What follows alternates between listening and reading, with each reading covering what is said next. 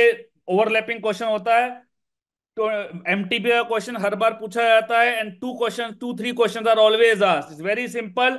Less than 20 weeks you can do in multiple conditions like contraceptive failure, and multiple conditions.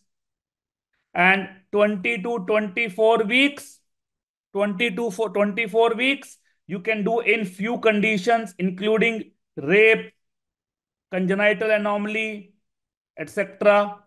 And above 24 weeks, only congenital anomaly. ठीक है। सो इसमें and also before 20 weeks you need one doctor's opinion. Between 20 to 24 weeks you need two doctors opinion.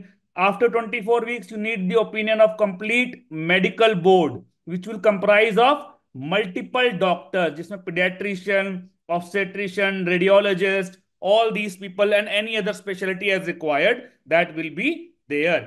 तो इसमें there is a victim of sexual assault. In rape, the MTP can be done after 20 to 24 weeks. So one doctor involved, no. MTP done to reduce, MTP only done to reduce risk of mother, no. Rape itself is an indication. ठीक है ना।